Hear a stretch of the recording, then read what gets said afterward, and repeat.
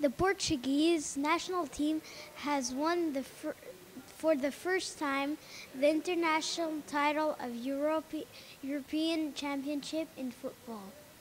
Breaking news that causing festivities throughout Europe.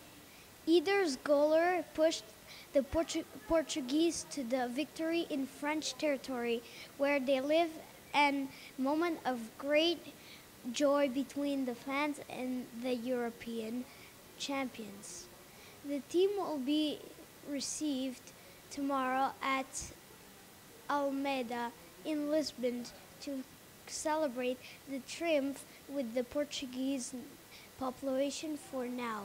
We continue following the party here live in Paris.